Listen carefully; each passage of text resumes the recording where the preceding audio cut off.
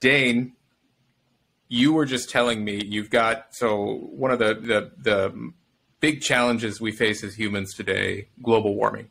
You just laid out probably the most in-depth, concise, what seems pretty foolproof to me, four-step plan, your four-step plan in solving global warming by what was it? By the year 2049. 2049. Yeah. Lay it down for me, Dane. The first step is everyone needs to breathe 25% less. Because humans create emissions as well. So society is naturally just going to slow down a little bit because we're all going to be a little out of it. So we have to just prepare for this new era of a slowed, slightly less intelligent population. Okay? We're going to have to start opening up interpretations of like traffic lights. For example, like, is green really go? Or can we, like, is red really stop? You know, like, what if I just skipped my fourth breath and I'm like blacking out, you know, as I come to the intersection? No, I like that. I like that. Yeah. So 25% less breaths. Mm-hmm. So every fourth breath, just don't do that. And what do you have I might be getting in the weeds. Do you have a recommend? Like, should I just, do I just not breathe? I mean, yeah, that's pretty much, you said it pretty straightforward, in depth. Just don't breathe. Right? I mean, I don't know. It's got to be simple, right? Because if it's too complicated, it's gonna skew adoption. They say, and I know you're a firm believer in this, is really you have the power. You, the individual, you can help. Absolutely. Fight. Yeah. I don't even know if I want to say fight at this time because it sounds like what you're proposing. Again, we've only gone through step one, very promising, but this is the solution. It is. And what year again? By what 2049. year? 2049. Yeah. Mm-hmm. Step two, lay it down for me. So let's just make sure we're all on the same page here with the sort of ramifications that happen with the first step, because it's, you know, a foundational process. It builds upon itself. Okay. So we're just saying, fourth breath. Fuck that. Oh, mm-hmm. What about, sorry, real quick, babies. Yep. Babies are going to breathe. They'll need help. That's where the parents come in. Because they don't understand.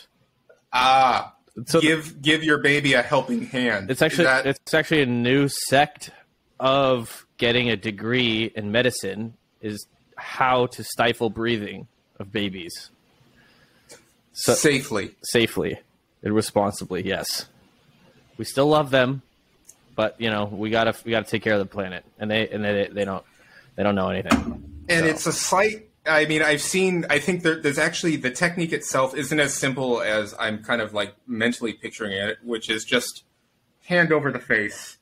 But the way that you've described it, I looked a little bit over some of the material that you provided. It's a hand over the face as a little bit of a shake. It's a little bit of a shake. The thing too that's revolutionary about this is that you can actually stifle future breaths right now. Right? It's kind of like a charge up thing. You don't have to do every fourth breath. You could just suck out a lot of breath and then you're good for the day, you know? So as long as by the end of, 24 hours, you're at 75% breathing is the technical term. Breathages taken, then you're good. So because that's when you, The technique name for the babies, one more time, what was it? What was it called? I think it had a particular name that was actually seemed kind of, it was medically... baby suffocatus. Yeah. There it is. Okay, sorry. That was, again, let's get back on track here because I know we're interested in the next the other steps here. Yeah. So step one we were reviewing and we're getting to step two. Yeah. So let's just take the sort of macro view of everything going down.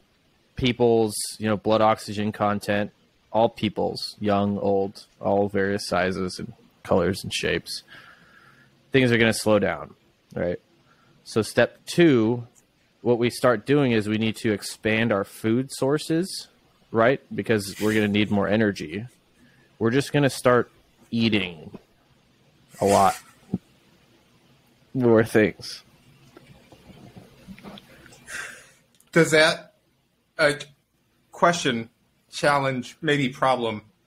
I'm thinking that livestock, animals, things like that, eating more things is actually going to exacerbates the problem. Cows, methane, it's actually...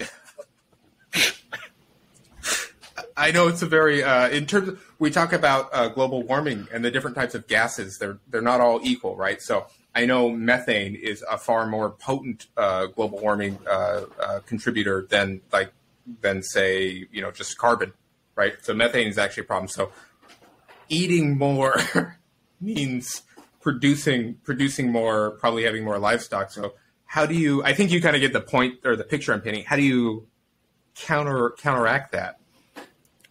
What's the issue? I don't see any issue here. The issue is that if we're eating more, we've got to have more livestock. Oh, that's like so. Yeah, we don't. We're eating more things. Doesn't necessarily. So we're expanding the boundary of what's edible, right? So we can just start eating shit.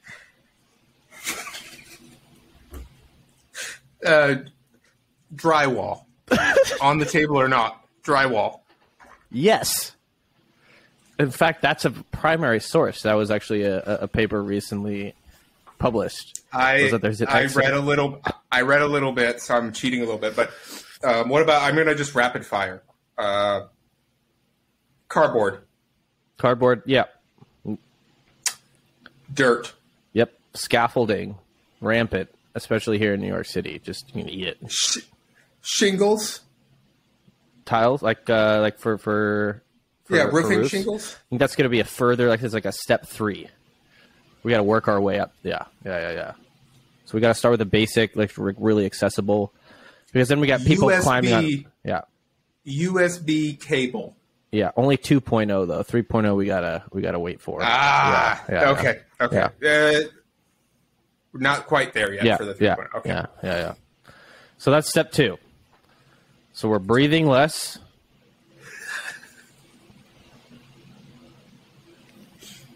And eating more.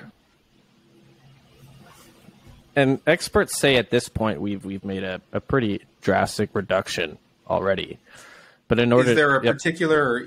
Is this all at once that we're doing this, or is it gradually? Would we be eating like step 1? Are they mutually like inclusive? Only when we complete step 1 we go to step 2, or are we implementing like simultaneously? Yeah. Step 1, I'm going to start breathing 25% less. Step 2, like, am I doing them at the same time? Excuse me. Yes. It's going to be on Christmas.